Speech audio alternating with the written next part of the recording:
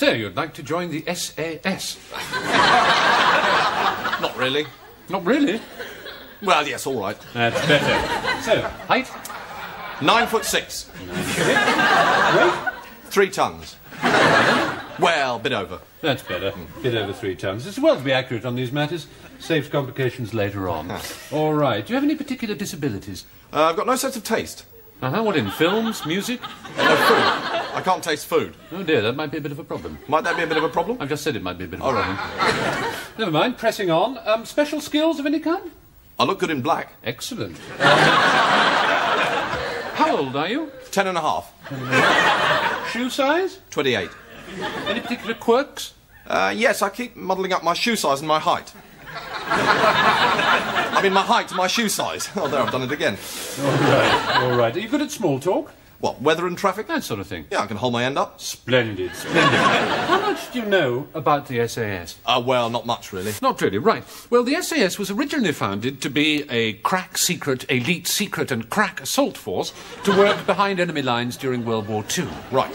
Now, our role has changed substantially since that time. Now we are here primarily to act as a masturbatory aid for various backbench MPs.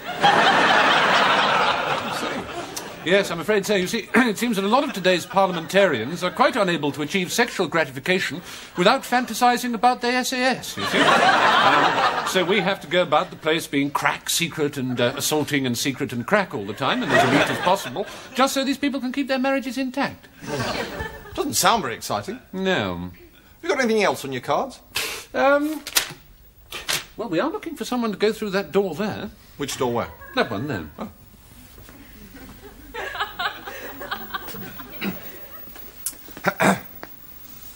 Yes? Hello, yes, I've just been looking for a particular book in the sports section, and it doesn't seem to be there. It's by Ted Cunterblast, and I think it's called The West Indies, A Nation of Cricketers. That'll be in the sports section. Yes, I've just tried that, and it doesn't seem to be there. Who's it by? Ted Cunterblast. The West Indies, a nation of cricketers? That's the one. It's by Ted Cunterblast. Yes, yeah, I know that, but have you got it? Well, apparently. Oh, good. Thanks very much. There are some bits missing. Have you read the book before? No? Then how do you know there are bits missing? Is there a problem, Sam? Yes, this book is incomplete. I think not, Sam. I beg your pardon? What you have in your hands is a copy of The West Indians, A Nation of Cricketers by Ted Cunterblast, precisely as it was delivered to us, sir. Well, that's what I said. I told him that. No, wait a minute. Look at this. Look at this. The West Indies aren't much good at cricket. That's all it says. That's the whole book. Did you enjoy it, sir? No, I did not. This book is supposed to contain an account of the last 5 Test series against England. All it says is the West Indies aren't much good at cricket. I envy you, sir. I can never read a book twice. Makes me giddy. Well, where's the rest of it? The rest of what, sir? Of this book. Apart from anything else, it isn't true. Oh, ha, ha, not true. Isn't it, sir? No, we haven't won a Test series against the West Indies for 14 years. Now, there I'm afraid I must take issue with you, Oh, sir. go on, Mr. Tweed. Take issue with him. England has not lost a game of cricket since the war. I beg your pardon? Even I know that. We do have copies of Wisden, if you'd like to check. Yes, all right, let's see them. Come on. Mrs. Pert?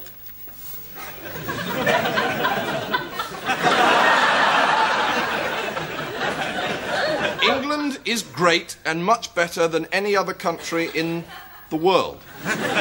You see? This is ridiculous. Oh, it's ridiculous, is it? It doesn't agree with his pet theories, so it's ridiculous. Thank you, Mrs. Pert. Sir, I am a librarian, but I am also an Englishman. To be blunt, I am an Englishman who merely happens to be a librarian.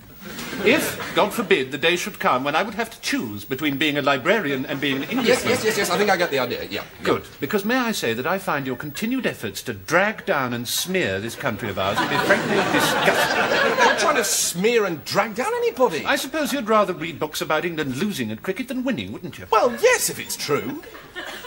Then I feel sorry for you. He's a knocker, that's what he is. I agree with you, Mrs. Pert. Oh, it's very easy to knock, isn't it, you with your snide university ways? Snide University? Or wherever it is you went.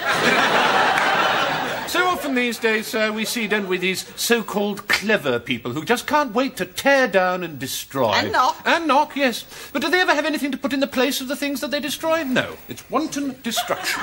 Nothing off. Well, yes, just a bit of an exaggeration, but sometimes you really have to wonder what's happening to this country. You do.